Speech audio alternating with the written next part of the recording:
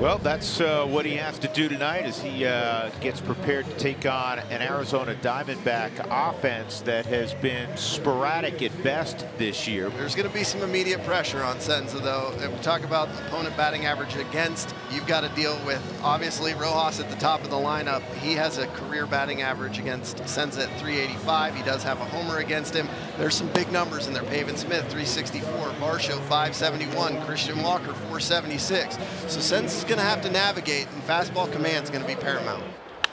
Rojas slams one toward the right field corner, and a good start for the Diamondbacks. It bounces off the wall, a stand-up double for Josh, and that's about as good a start as you could ask for. Barrel and drives it down into that right field corner for Connor Joe. Great start to the game for the D-backs. Alex punches one the other way, and that one drops fair. It's in the corner. Rojas jogs on in. Back-to-back doubles open this one up as it rolls away from Bryant, and Thomas is in at third. Goes down and golfs that slider the opposite way. I'm surprised it stayed fair. A lot of slice on that ball, but it does land in fair territory. Rolls all the way down into the corner, and Alec really turned on the afterburners. And Walker hitting exactly 200 on the year, but he does have 19 homers, driven in 39. Christian hits it up the middle into center. That gets Thomas home, and it's 2-0 Diamondbacks. A terrific start here. RBI number 40 for Walker. Clean, solid single back up the middle of the field. Took what Senzatella gave him and puts another run on the board. 6-5 in 15 starts this year. It's just the fourth career start for Merrill in this ballpark. Yeah, we mentioned his start against the Rockies earlier this year. Went 8 2/3. That was when Torrey was trying to give him that complete game, and he just couldn't quite get that last out, but gave up only 1 run on 7 hits. Punched out 8 Rockies in that game. And this is toward the middle of the diamond and on through. Another base hit for Connor Joe. He's looking for a moment at a double. The only time Blackman has ever homered on his birthday was his first career home run back in July of 2011. Double play ball if they can turn it. Buddy Kennedy, Perdomo, and they roll it. Now the pitch. That one hit in the air towards right, slicing towards the line. Varsho camped underneath it, and he'll make the catch, and the inning comes to a close. The Rockies get 2 hits, they strand 1 but don't score, and after 1 it's Arizona 2, Colorado nothing. Carson Kelly, the results for Carson at the plate recently getting more and more encouraging. Carson has it in 3 of his last 4, doubled twice and homered in that stretch. Pretty solid contact out to deep center field. Carson Kelly sends one out of here. That's number 2 for Carson, and it's 3-0 Diamondbacks. The bat has shown some signs of life over the last week. He's looked better and better every day. That's all it takes in this ballpark. Solid contact to any part of the ballpark. You can hit it out here at Coors. That time a fastball up over the middle of the plate, and Carson does barrel it to straightaway center field. This is not good news, though, and so Ty Block has to come in for Antonio Senzatella. Perfect world, he can eat up some innings here, keep the Rockies in this ball game as they look to get after Merrill Kelly offensively. The 1-2 pitch is strike 3 call. That one caught the inside corner, and Marte is not happy with that call. This is, oh, what a play by Iglesias.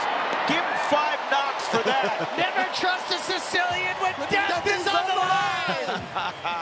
line. What a great play by Jose Iglesias. This is one of those plays that I imagine Jose has practiced at least 1,000 times. Ready is Ty Block, and here comes that 2-2 pitch. And that one's popped up. Foul ground. Catcher Diaz near the third base dugout will handle that one. And Ty Block comes in with a 1-2-3 third inning against Arizona. C.J. Cron flied to right field first time up. 1-0 to C.J. is lined towards left center field. This is going to be down and a chance for 2.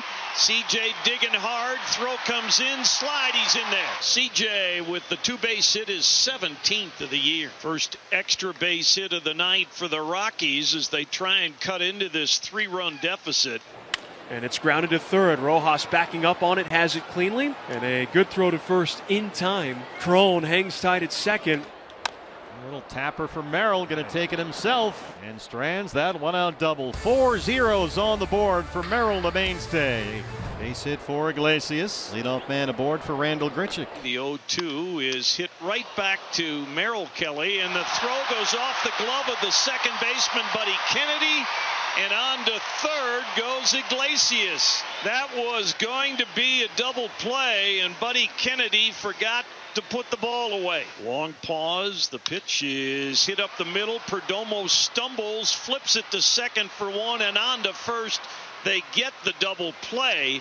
The run scores. Christian Walker starts the sixth against Ty Blach. Ty Blach with a 2-0 pitch, and it's pulled hard on one hop. Grabbed by the third baseman, McMahon. Fires to first in time for the out. Great play by Iglesias last time with Walker up there, and one maybe just as good with McMahon at third. So one out. Here is Peralta, 0 for 2. Peralta hits one deep to right field, and you can kiss that one goodbye. David Peralta, that's his 10th, and it's 4-1 Diamondbacks. Lifetime .337 hitter at Coors Field. That's his 7th ever home run in this ballpark, the most by any current Diamondback. He'll put 3 defenders on the third base side of the infield against Carson. Rogers, the second baseman, just over on the shortstop side and back in the grass. This is another play for McMahon. He's going to need help, and he's got it. How pretty was that? He took a double from Carson Kelly. Have a night, Ryan McMahon with the leather. Off that right foot, makes that good strong throw. So Stevenson has to get Thomas here, keep it a 3-run game. Thomas an RBI triple in the first, ground out, line out. Punches this one toward the left field corner. That ball is carrying, and there it goes. Alec Thomas the other way, snuck it just inside the left field foul pole, and it's 6-1. Number 7 for Alec Thomas. He has tripled and homered tonight. Ryan has flied to left and bounced back to the pitcher tonight. Oh. This ball hammered, and Matt gets a run back. 7th of the year for Ryan McMahon, make it 6-2. First time he has left the cutter up, and Ryan gets his first homer in his last 33 at bats. David homered his last time up, 10th this year.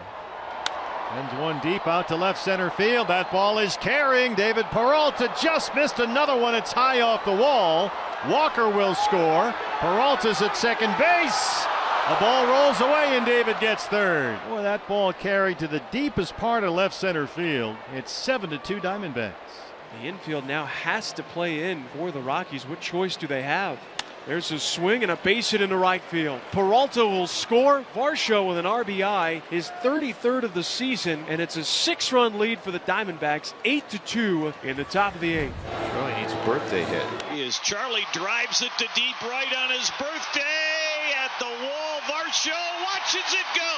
Charlie Blackmon hit his first major league home run on his birthday. Now with more than 200 in his long career, he adds another one.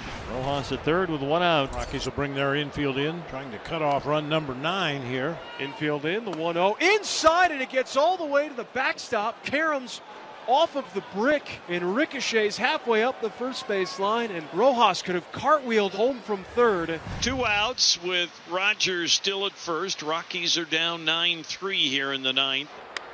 One more time, you were right. He didn't want to test Rojas, and Josh has been outstanding there all night long. 9-3 to final. Diamondbacks offense came alive tonight. A whole lot of extra base hits, including 3 home runs. Good start to the series. Good start.